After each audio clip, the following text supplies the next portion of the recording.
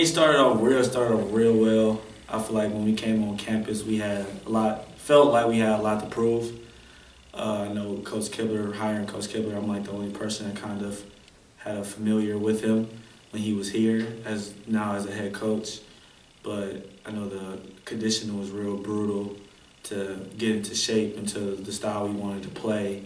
And it kind of translated over into the beginning of the season where we was on like a 5-1 win streak, five games win streak, and then we was like 6-1 for the first 7 games. And then after that, I feel like a lot of our team, we hit a wall kind of, and we haven't tried to counter that yet.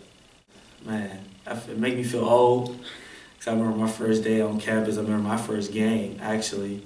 I remember the first game I checked in, and then to approach the very final game I check out is kind of I don't know, it's kind of fulfillment. I want to say it's not bittersweet, it's more sweet than it's like fulfillment where you grow up and to be playing college basketball and to actually saying you was a part of something, then just high school basketball, it still means something to me, actually.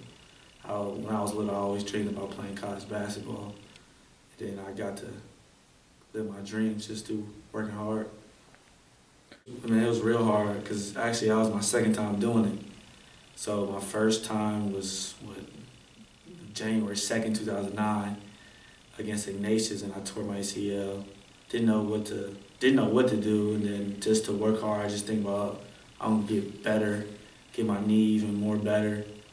And then when it happened again, I was at a place where I didn't even want to do anything.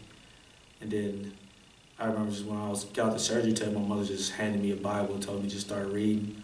And then I found strength just reading by the Bible that I still can do a lot of things, and then to come back to perform at an okay level, which is, I feel like it's really real hard to do.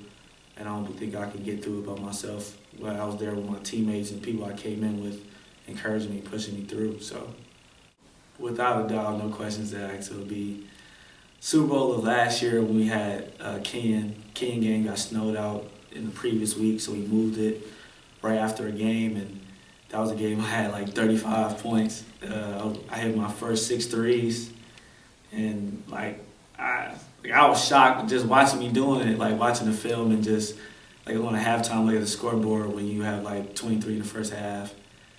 And then I was just thinking like, man, I could never do that again in my life. So that was kind of we lost that game, so it didn't really settle into like the week after when everybody kept talking about it, and after every game everybody wanted me to jump 35 points again. And I had to keep telling people like, nah, I'm never doing that again. So that was my favorite memory, because not just me, the crowd was into it. I know my teammates was into it. So it was, we ended up losing, but I still had heart felt for that moment, just because I lived it through with a lot of people